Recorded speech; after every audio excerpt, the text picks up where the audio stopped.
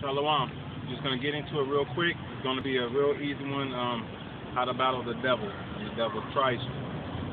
You have to battle them with the scriptures.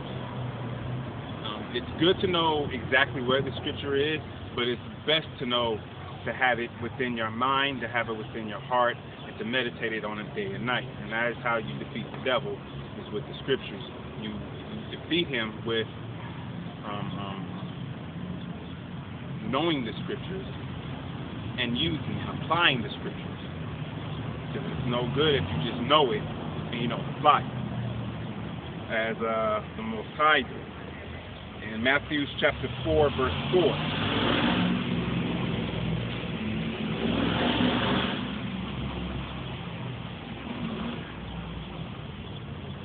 Let's go to verse 3. And when the tempter came to him, he said, If thou be the Son of the Most High, command that these stones be made bread. But he answered and said, this is Yahushua speaking, It is written, Man shall not live by bread alone, but by every word that proceedeth out of the mouth of the Most High. Now where is this written? It's written in Deuteronomy chapter 8, verse 3. So we'll go there. Because as you see, he didn't say, it's written in Deuteronomy chapter 8, verse 3. He just said, it is written, and then he showed you exactly, he told you what was written. Chapter 8, verse 3.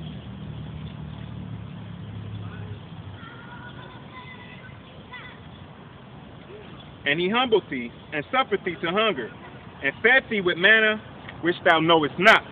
Neither did thy fathers know, that he might make thee know that man doeth not live by bread only, but by every word that proceedeth out of the mouth of Yahweh doeth man live. Which is in the Old Testament. So if you're listening to a pastor that says you don't have to go into the Old Testament is done away with and all that other, you're being fooled. And for the pastors that want to say that the law is nailed to the cross, you're still fooled. And all those that want to continue hold on to that cross, that Babylonian crap, you're still fooled. Okay? Because you don't need that. All you need is his word. He didn't say that you need all those things and all those false idols. He said you need his word. If you eat the word, and eating the word is digesting it means you fully understand it. And if you don't fully understand it, do the best you can, and somebody will help you out and correct you. Because I need correction anytime I messed up. That's how I get better. You get better with correction. Go to the next one, which is Matthew chapter 4, verse 5. Then the devil taketh him up into the holy city, and setteth him on a pinnacle of the temple, and saith unto him, If thou be the Son of the Most High, cast thyself down, for it is written. Now this is the devil saying it is written now.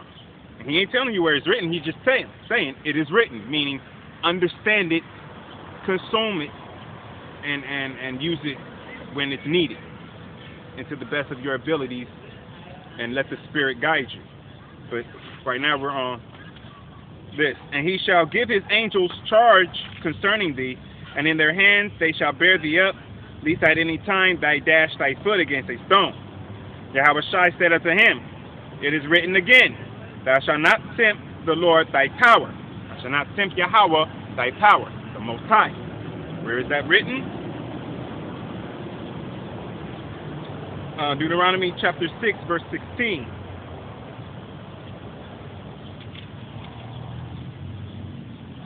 Ye shall not tempt the Lord your power as ye tempted him in Massah.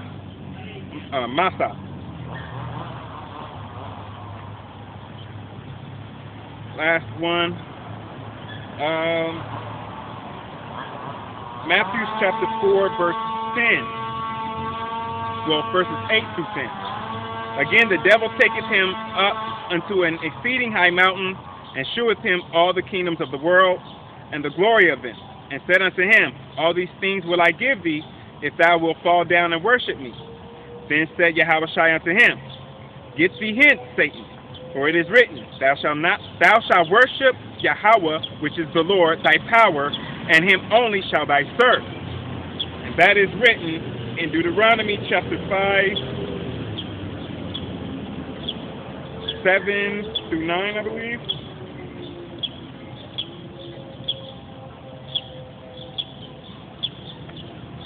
Well, 7 through 11. Thou shalt have no other gods before me. Thou shalt not make thee any graven image or likeness of anything that is in heaven above, or that is in the earth beneath, or that is in the waters beneath the earth. Thou shalt not bow down thyself unto them, nor serve them, for I, Yahweh, thy power, am a jealous power, visiting the iniquity of the fathers upon the children unto the third. And well, that's the wrong one, isn't it? It's chapter 7, isn't it?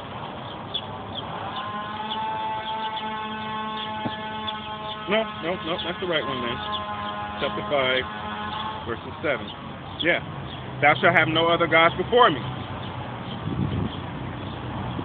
That was it right there. Verse 7. Deuteronomy chapter 5, verse 7. Thou shalt have no other gods before me. You only serve him, you only worship him. So he used the scriptures to battle and contend with the devil. The same thing you do. Use the scriptures. Digest this book. This is life. This is the only life that matters. Okay? This book,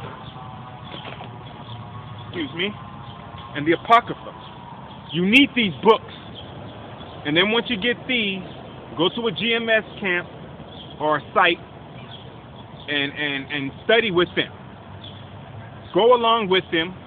Take notes, and you'll be able to defeat the devil within yourself first, and then condemn yourself as I did with my tattoos on my other video, and show my people that I've messed up, but I'm still out here. I don't stop. That's the beauty of Yahweh, is that we're still in his grace, even though we're in captivity. But the grace period is coming to a dead end, ladies and gentlemen, and we're wrapping it up faster and faster as we speak. If you haven't noticed, in Rochester, we've been having a whole lot of rain. A whole lot of rain. That's just to let you know the time is coming, and when you see all the chariots around, if you wasn't in this, truthfully and sincerity, you'll be left behind. Honestly, you will be left behind. And when you're left behind, you got two choices. You're either going to take that RFID chip, or you're going to get your head cut off by one of these guillotines and be tortured. Those are your choices. It's not my words, it's the words of the Heavenly Father if you read it. Now, like I say, I'm just going to give you that little bit. Shalom to all the brothers pushing out this truth. Double honors to the elders of GMS for giving me this truth. And all praises to Yahweh, Bahashem Yahweh Shai. Barakatah Yahweh, Bahashem Yahweh Shai.